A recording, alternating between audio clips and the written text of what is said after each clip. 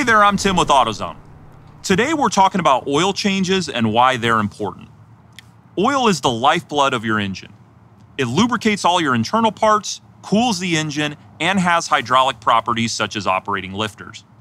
The oil filter traps any microscopic dirt, carbon deposits, and byproducts of combustion. So a new oil filter with every oil change helps keep the lubrication system clean. Oil filters come in two types depending on the year, make, and model of your vehicle. A canister or a cartridge that goes inside a reusable oil filter housing. Be sure to ask an AutoZoner which type you need before you change your oil. Extended life filters contain better filtering components to extend oil life, so it's best to use one when using full synthetic oil to help get optimum filtering and the most life. Oil degrades and breaks down over time, so the oil and filter need to be changed regularly. Follow the recommended oil change interval in your vehicle's owner's manual or the recommended interval that the oil you use provides.